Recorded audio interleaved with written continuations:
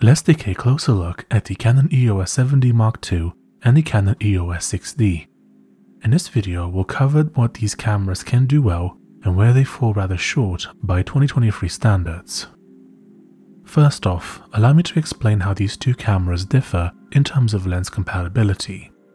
The 6D is only compatible with Canon EF lenses such as EF 50mm f1.4 and EF 50mm f1.8. Unfortunately, it doesn't support lenses such as the EFS 18-55mm kit lens. On the other hand, the 7D Mark II is compatible with both EF and EFS lenses, including most of Canon's more affordable lenses such as the EFS 18-55mm kit lens and the EFS 24mm f2.8 pancake lens. I've reviewed a multitude of lenses on my channel, including those that were just mentioned. You can access playlists down below or click the card located in the top right corner. Does either of these cameras have a dual SD card slot? The 7D Mark II has this feature, but the 6D does not. Specifically, the 7D Mark II has a slot for an SD card and one for a CF card. This particular feature is often exclusive to high-end cameras and is not commonly found in those of entry or mid-level. With this feature, real-time backups of your pictures are made because each photo is saved on both cards at the same time. If you frequently do professional gigs, having the ability to back up your data in real time can save you from issues that can arise in case one of your SD cards fails. The additional SD card will safeguard your data and allow you to recover everything without losing any files. It is rare to experience SD card malfunctions, particularly if you alternate among multiple SD cards over time. However, it is not impossible. Furthermore, you have the option of disregarding the backup function and utilizing both cards individually to increase your storage capacity. Okay, what about connectivity? Well, the 6D supports Wi-Fi, but the 7D Mark II does not. Also, the 6D comes with NFC, which the 7D Mark II lacks. You can actually get Wi-Fi working on it, but you need to buy a separate accessory. Right, so are these two cameras portable? Let's take a look at their respective measurements. The 7D Mark II measures 148.6 by 112.4 by 78.2 mm, or 5.85 by 4.43 by 3.08 inches. Its weight is around 820 grams or 28.92 ounces. As for the 6D, it measures 144 by 110.5 by 74.6 mm, or 5.67 by 4.35 by 2.94 inches, and weighs about 765 grams or 26.98 ounces. Their physical size is quite similar to each other, and both cameras are relatively beefy. Of course, the size will change depending on the lenses you choose to use. Now, both cameras have similar build quality. However, the 7D Mark II is constructed using magnesium alloy, whereas the 6D is constructed using aluminium alloy and polycarbonate resin. Overall, I'd say that they have similar build quality, especially because of a different characteristic, which we will discuss later on in the review, so make sure to stick around. Okay, what about displays? You can utilize the decent quality screens of both cameras for browsing menus or reviewing photos. However, these screens cannot be flipped around for vlogging purposes or moved whatsoever. On top of that, both cameras possess a small LCD at the top that enables you to effortlessly and promptly check your settings. This LCD not only has functional advantages, but also looks stylish.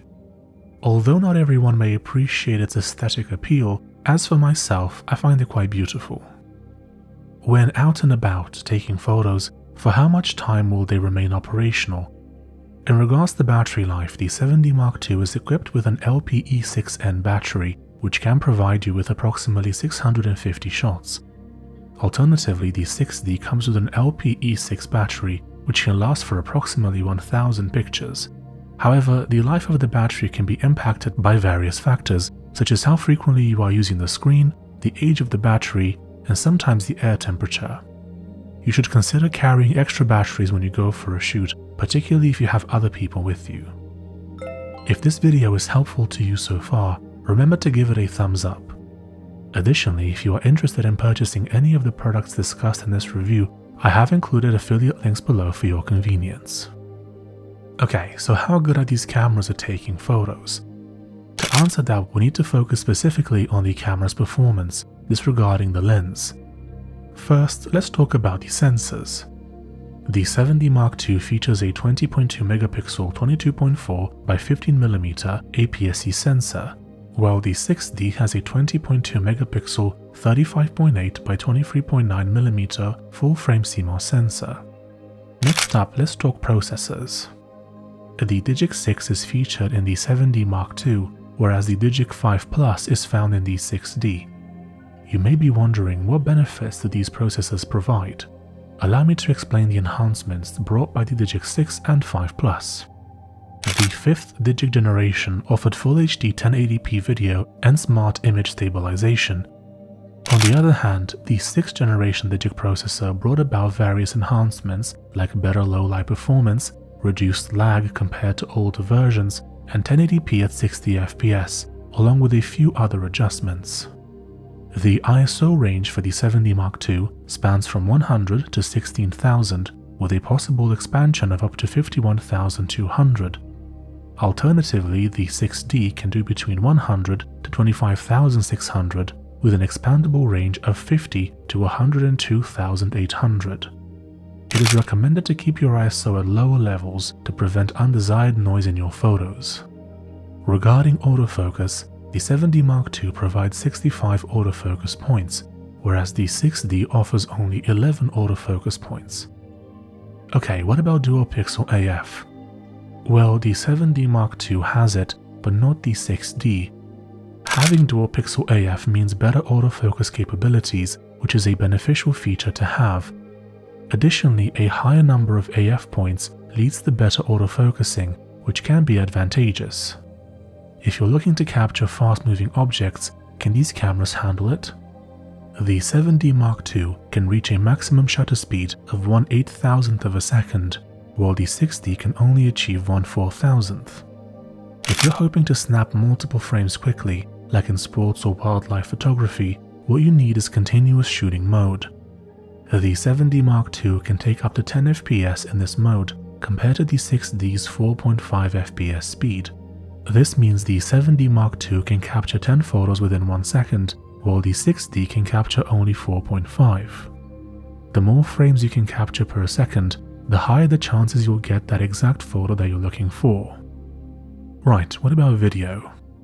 The 7D Mark II is capable of recording 1080p at 60 FPS, whereas the 6D can record 1080p at 30 FPS and 720p at 60 FPS.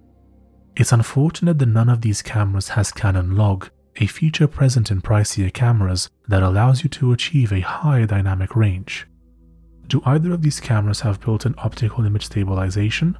No, both cameras lack IBIS. Although most cameras have digital stabilization, it is best to avoid it as a general rule. If you want to experiment with it, you may do so, but the truth is that in-body image stabilization is seldom excellent. Additionally, it is baked into the video, which means you will not have a copy of the video without stabilization. The optimal approach is to record your footage and subsequently stabilize it while editing in Premiere or similar. Remember that this kind of technology is continuously improving. For those who are looking for optical stabilization, it is advisable to select a lens such as the Canon EFS 18-55mm kit lens with IS in the name. This lens would provide you with in-lens stabilization, resulting in better outcomes compared to in-camera digital stabilization. Can either of these cameras be used for vlogging? While virtually any camera can be used for vlogging nowadays, there are a few things to keep in mind. It is best to have a flip screen so you can see what you are recording when the camera is turned around. Regrettably, both of these cameras have fixed screens. A flip screen would not only make vlogging more convenient, but would also protect the screen surface when stored in your bag. When considering your camera, it's important to also think about the type of sensor it has. The 7D Mark II has a cropped APS-C sensor, while the 6D has a full-frame sensor. With a cropped sensor, you'll get a more zoomed-in image compared to a full-frame sensor. So if you have the 7D Mark II, it's best to use lenses with shorter focal lengths. Keep in mind that once you consider the crop factor of the camera, many lenses might be too zoomed in for handheld vlogging. For that purpose, you can utilize the previously mentioned 18 to 55mm kit lens by zooming it all the way out. This will enable you to capture more within the frame.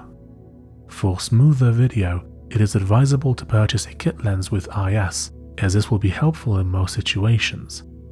Alternatively, you may also choose to utilize the Canon EFS 24mm pancake lens for this purpose, as it is also wide enough.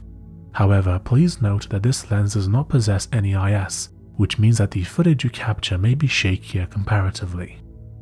If you are planning to create content that requires a tripod, the lens recommendations change quite dramatically. What type of lenses would work better in this case? In this scenario, it would be best to stay away from the 18 to 55mm or 24mm lenses.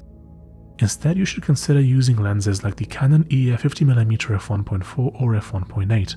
They have a wider aperture, allowing in more light, and will produce stunning bokeh in your shots. However, these lenses are not suitable for handheld vlogging. They are too zoomed in and do not have image stabilization or IS. If you are interested, you can find reviews of all these lenses on my channel. Just click the link below the video or select the card in the top right corner. How long can you generally expect these cameras to last?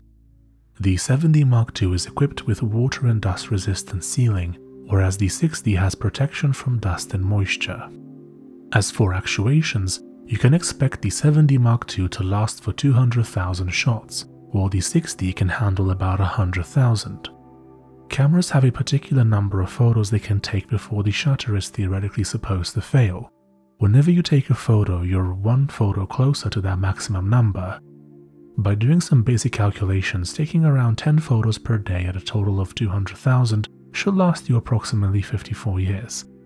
In comparison, taking 100,000 photos with 10 photos per day will provide you with around 27 years of usage.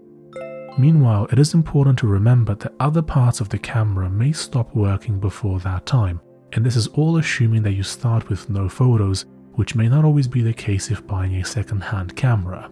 Before you buy the camera, ensure to review the listing and confirm the number of photos it has captured. Right, so what are these cameras good for? You can utilize either of these cameras for different types of photography such as portrait, street, product, landscape, wedding, event, and documentary work.